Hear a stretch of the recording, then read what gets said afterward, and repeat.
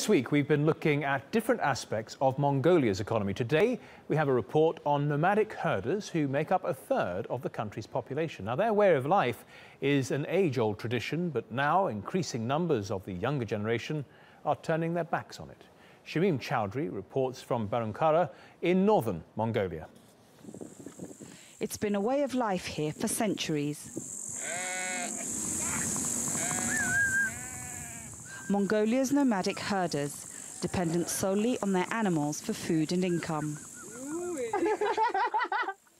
But for some young people, this simple existence is no longer enough. Batchamik has lived in the countryside all her life.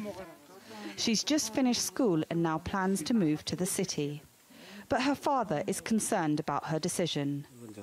Like his ancestors, he's been a herder all his life. I will support her when she studies and lives in Ulaanbaatar.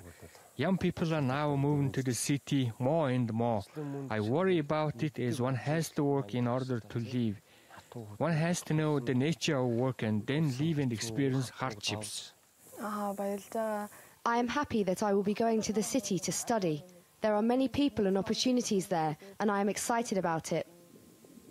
Like Batchamik, many of Mongolia's youth see education and jobs as their route to prosperity. Many herder families barely make any money from this existence. They live solely on the livestock they keep and the few vegetables they grow. Batchamik's grandmother has been herding for 53 years. She's seen the financial hardships herders suffer, but still believes life is better here than in the city. In the city, you need money everywhere. You have to spend money on buses and cars. In the countryside, it's not like that. We got our milk and meat for free. In the city, you have to buy even 1 liter of milk. I believe rural life is better. Batku's wife is pregnant.